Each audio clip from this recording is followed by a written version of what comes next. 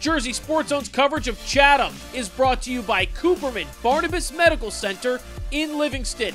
Jersey Sports Zone's coverage of Shawnee is being brought to you by Cooper University Healthcare. The Group 3 state title is up for grabs on Friday night, Shawnee taking on Chatham for the championship.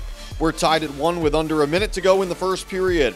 Shane Conlon with possession for the Renegades. Conlon turns, fires, and buries one. A goal for Shane Conlon. He gives Shawnee a 2-1 lead after 1.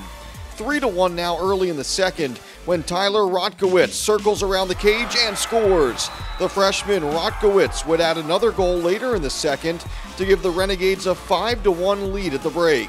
Early in the third, Shawnee continues to stretch the lead. Ethan Kraus finds Joe Vrasella. The senior Vrasella shoots low and scores. That makes it 6-1 Renegades. Tommy McEnany's turn now. McEnany, also a freshman, he scoots in front and finishes from in tight. Kraus would then add a goal to make it 8-1 Renegades. But the Cougars claw their way back into it. They score 4 straight goals, including this one from Doyle Curry, one of 3 goals on the day for Curry.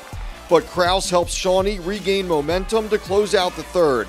The senior Delaware commit breaks loose and finishes on the run. The second goal of the game for Kraus. 9-5 Renegades after 3.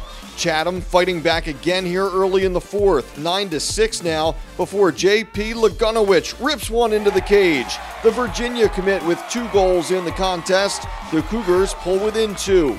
But Shawnee responds. The margin is back to 3 before Nick Goler finds Kraus. Ethan Kraus buries another one. He scores 3 goals on the day to lead the Renegades to their first state championship. 11-8 your final. History for Shawnee. The Renegades lost in the state final a year ago. Emotions overflowing as they finish the job this time around.